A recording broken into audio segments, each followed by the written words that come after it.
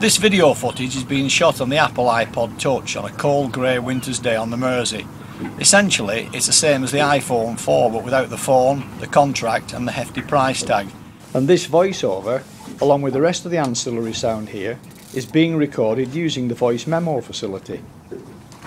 The reason why I'm telling you all of this is that with the iPod Touch and the iPhone 4 you have the complete recording package to the point where no fishing, or for that matter any other event, need ever be missed in terms of sound, still photographs or video, and all from the one pocket-sized unit. In addition to the recording aspect of the iPod, it stores and plays music, podcasts, books, films and photographs.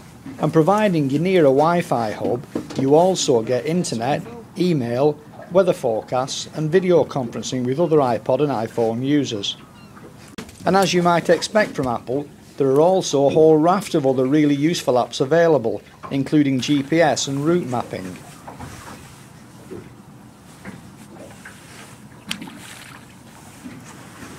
The video camera shoots in high definition at 720p quality. Unfortunately, the still photograph quality differs from the iPod to the iPhone, with the iPod pic shown here coming in at under 1 megapixel compared to around 5 megapixels for the phone version, which is a pity.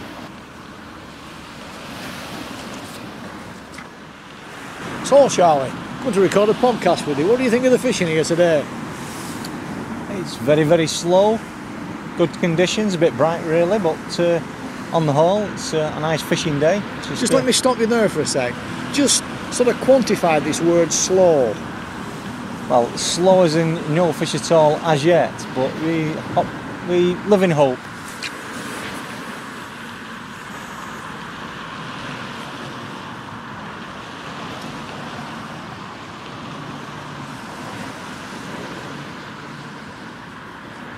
There is absolutely no reason at all then why any special fishing moments need be missed or not shared, either by screen viewing, uploading onto a PC then onto a DVD, or attaching to an email and sent out via the internet.